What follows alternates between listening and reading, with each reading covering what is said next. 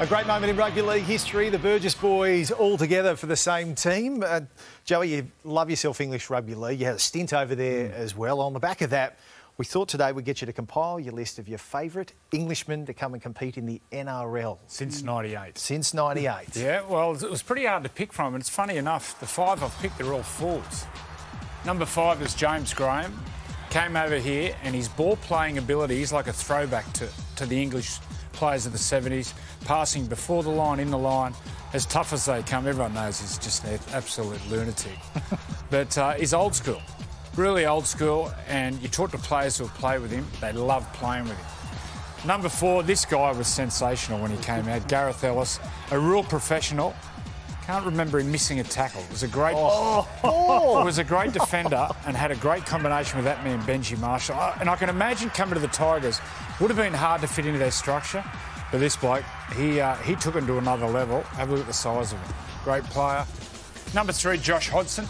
When he signed with Canberra, I actually didn't know much about him, but was blown away by his performance. He's a halfback who plays in dummy half. And I think even last year or the year before, his form has been right up there with Cameron Smith, if not maybe better on occasions.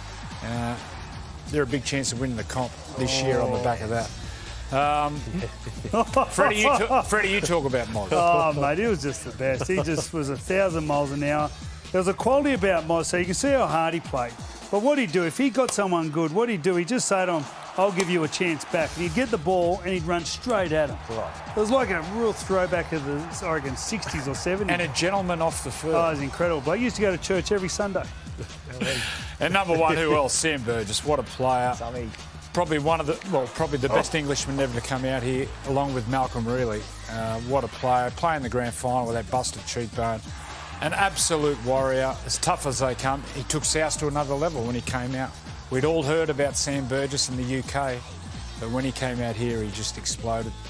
Went to rugby union for a few years, which I don't know why he did.